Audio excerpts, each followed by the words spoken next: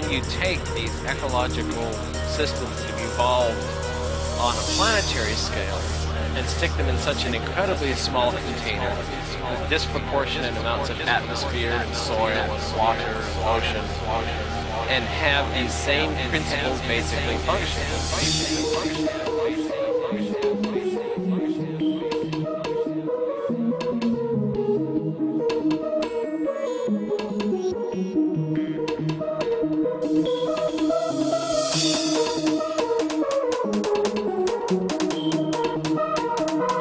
Take these animals and systems and stick them in an incredibly small container